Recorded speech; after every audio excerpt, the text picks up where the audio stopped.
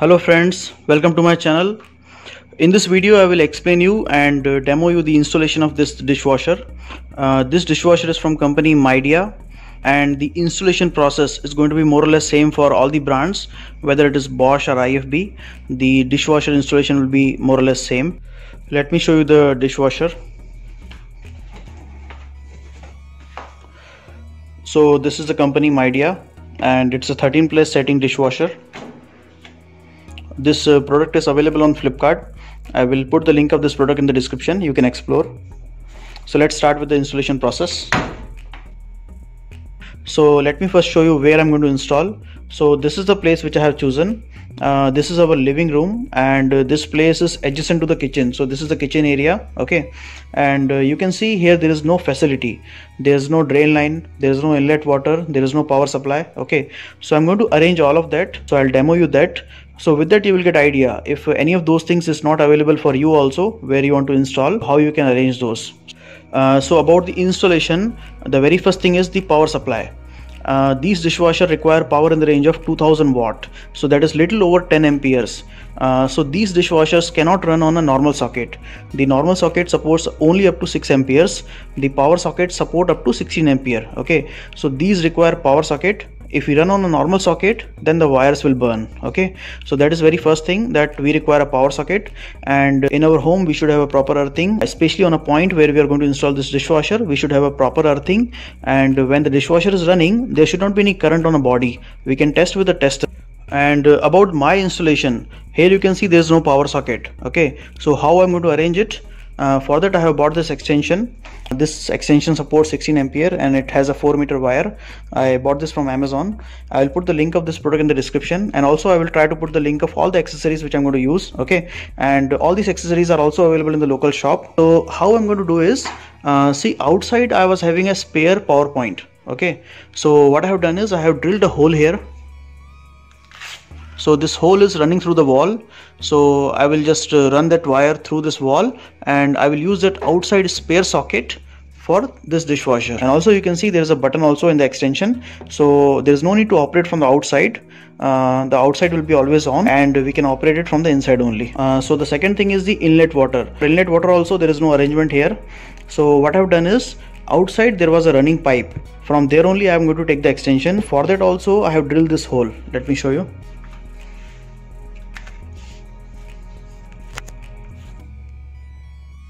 Now the third thing is the drain line. So you can see there is no drain line here, but fortunately this place is adjacent to the kitchen. So beneath the sink obviously we have a drain line. So you can see this hole. I'm going to use this hole for the drain line. I will show you the connection little later, okay. So for the drain line I was having two choices. One is the kitchen area and other is the outside. Outside also I was having on drain line, that also I could have used, okay. So I was having two choices. I chose this one, which is the nearest one. Let me show you this hole. So overall there are three holes. One is for the inlet water, one is for the power point, and one is for the drain line. So the big question is how I made these holes. So let me show you the answer. So here is the answer. I use this hammer drill and this big drill bit. This is 20 mm drill bit with a length of about 15 inches. 2-3 inches will go inside the drill bit, and still it has about 11 inches length. And the walls which I drilled, they are about 10 inches. So I was easily able to run it through the wall, okay. So to make a bigger hole, first you have to make a straight hole, then rotate it from both the sides.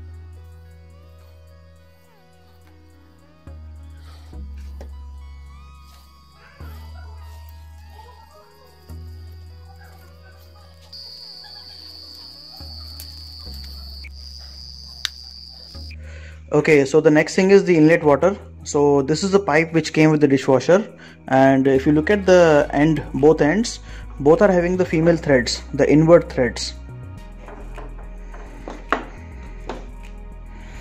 So this point goes into the dishwasher, and this has to be connected to the inlet water supply, and this is 3/4 inch in the size. And the normal points that we have in our house, they are not actually 3/4, they are usually 1/2 inch or 1 inch. Let me show you one point. So if you look at this water point, this is actually 1/2 inch. I can remove this dummy and use this water point, but this is 1/2 inch, okay, and all these tabs are actually 1/2 inch. But in case of dishwasher, we need 3/4 inch male thread point. Okay, so for that you need this adapter. This adapter is easily available in the local shop. This is 3/4 inch male type coupling. So one side is normal coupling and other side is the male threads. So this point will go into this pipe like this.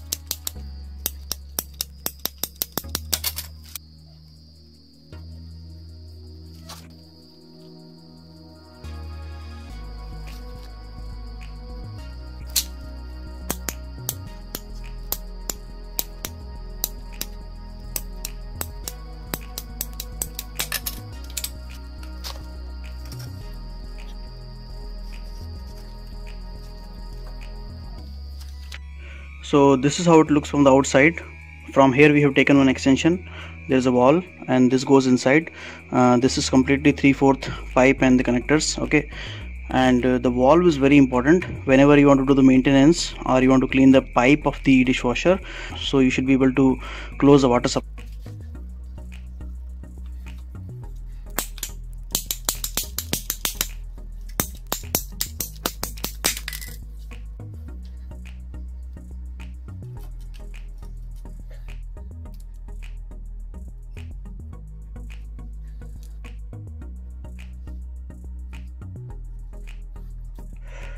So this will be your water point, and this end of this dishwasher pipe will go here. Okay, these are male threads and this is female thread, 3/4 3/4. Okay, so this is compatible and it has a rubber washer, so there will not be any water leaks.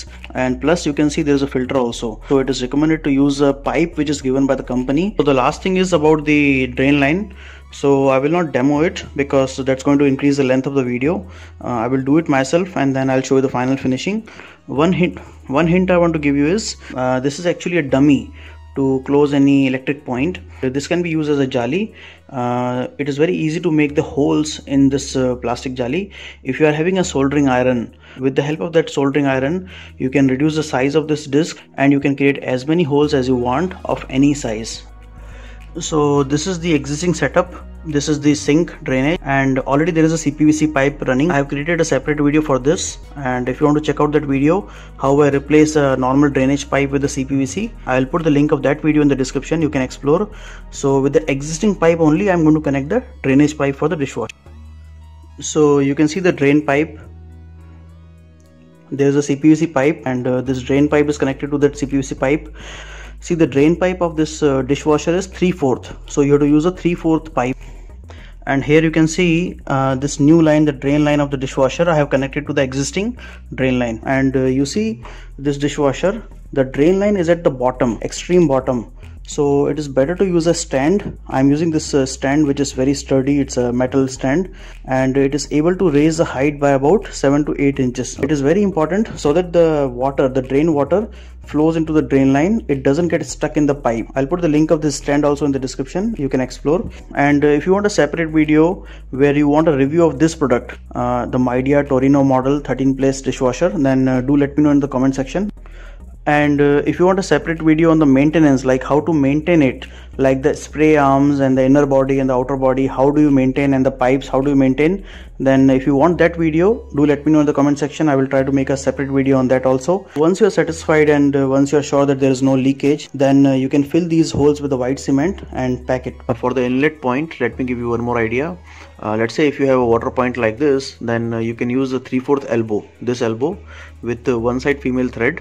So remove this dummy and fix this on this point. Okay, and here you have to fix the same coupling, like 3/4 coupling with one side male thread. Okay, and if you want you can take the extension also if your dishwasher is far from the water point. then you can use the additional pipe to take the extension. Okay, and similarly, if even you can take the extension from the taps also. So in the tap you have to install that T-type nipple.